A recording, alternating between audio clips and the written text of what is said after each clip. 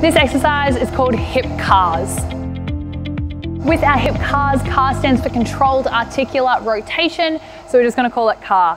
What that means though is that we're trying to mobilize a joint in its socket and really move it to its end ranges actively.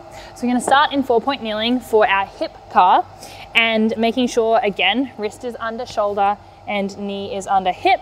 And from this position here, no movement through our spine. We're keeping that nice and stiff, just moving and isolating the hip. So we're going to come up out to the side, then we're going to rotate, swivel, so our heel goes to the roof, noticing that my torso stays still, and then I come back down.